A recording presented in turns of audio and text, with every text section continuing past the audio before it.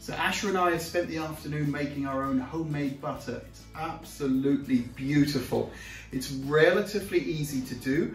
We've done a chili butter, a herb butter, and just a plain salted butter. They're just so delicious, it's not true. And now we're going to show you how to do them. So let's begin our butter making. We only need 2 ingredients. Good quality double cream, and again I'm using Roan's dairy here, lovely, lovely quality, and a little bit of salt, which is to bring out the flavor of the butter and also to increase the preservation of the butter. Asher, do you think you can pour the cream into the bowl for me? Yeah.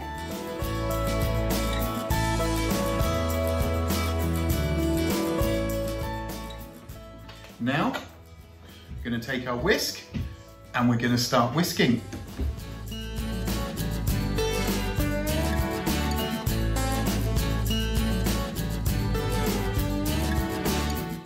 Now just hold it up because we're at the softly whipped cream stage and you can see that it's forming its own peaks. But Asher, I need you to continue whipping and take it on to the next stage, please.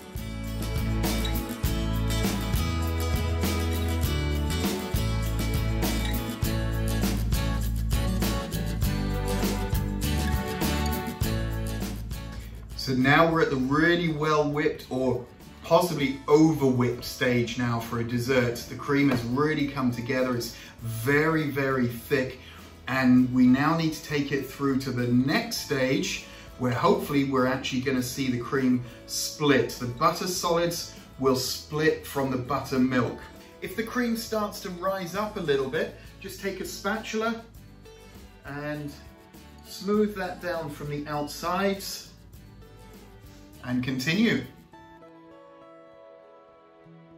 So now we can see the cream is really starting to separate. It's looking a little bit like curd cheese. The buttermilk is starting to come out and we're left with lumps of what's going to very soon turn into our butter.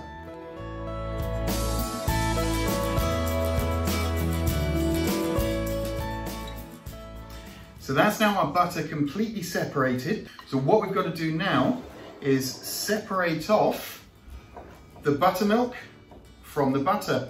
And I've just got a jug and a sieve, and I'm very simply going to scoop out the butter and put that into the sieve.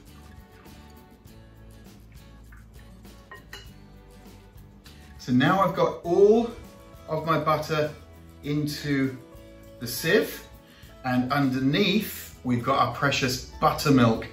Don't throw that away. There's so many things you can do with that.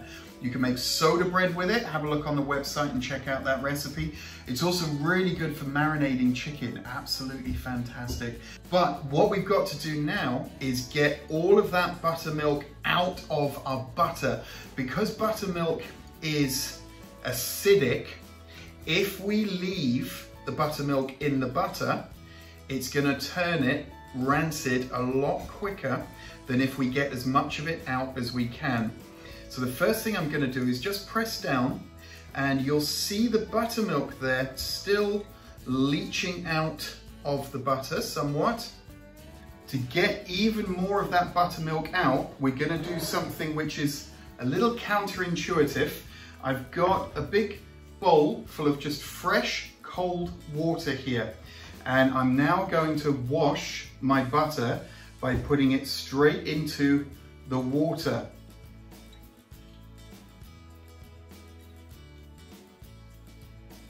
And I'm now going to just gently wash it using my hands.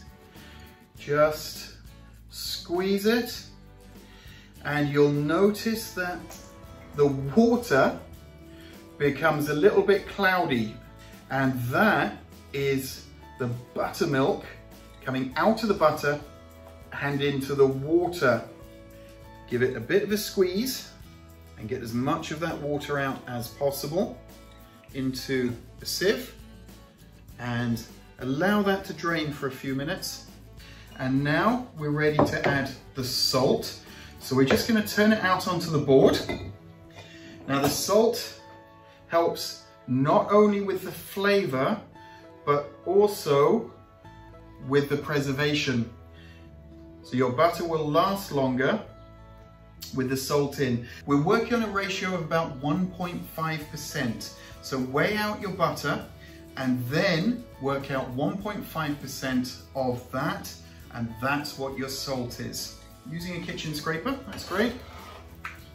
We're just going to bring that together. That is the salt incorporated into our butter, and now we can just form it.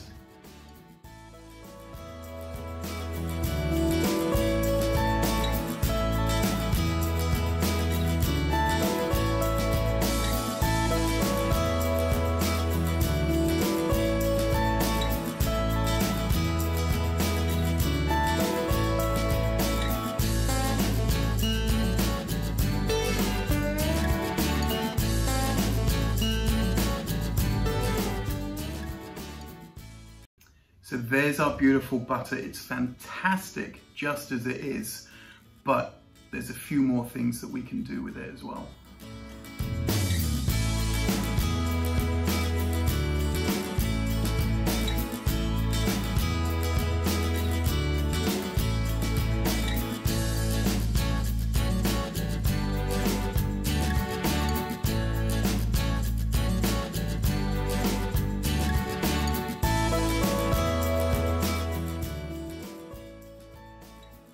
Beautiful parsley butter. This will freeze really, really well. Just stick it into the freezer, and then you can very simply just slice off individual portions. And if you've got just a little bit of grilled fish or grilled chicken, meat, whatever you might have, or just some lovely vegetables, just put that on the top, allow it to melt, and it will be absolutely beautiful. Whilst Asher's not here, I've got one more flavoring in mind for me as well.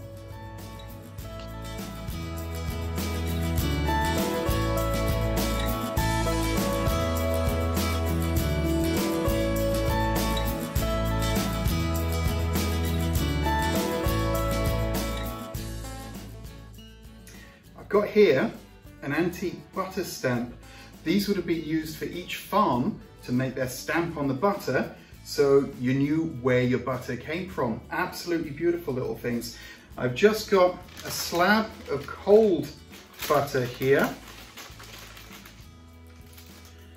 and I'm just going to use that to make an impression on the butter.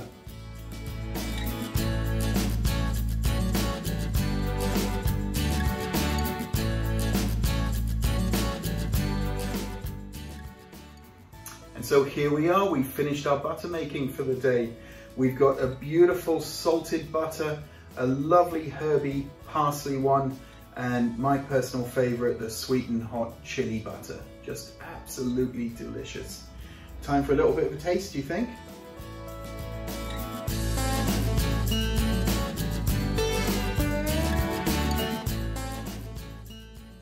Just delicious. It's so creamy and so lovely. You'll never buy shop bought again once you start making your own. Please do give it a go and let us know how you get on. Happy butter making. If you enjoyed this video, please hit that like button down below, and if you're new to the channel, please subscribe and hit that little bell to turn on notifications.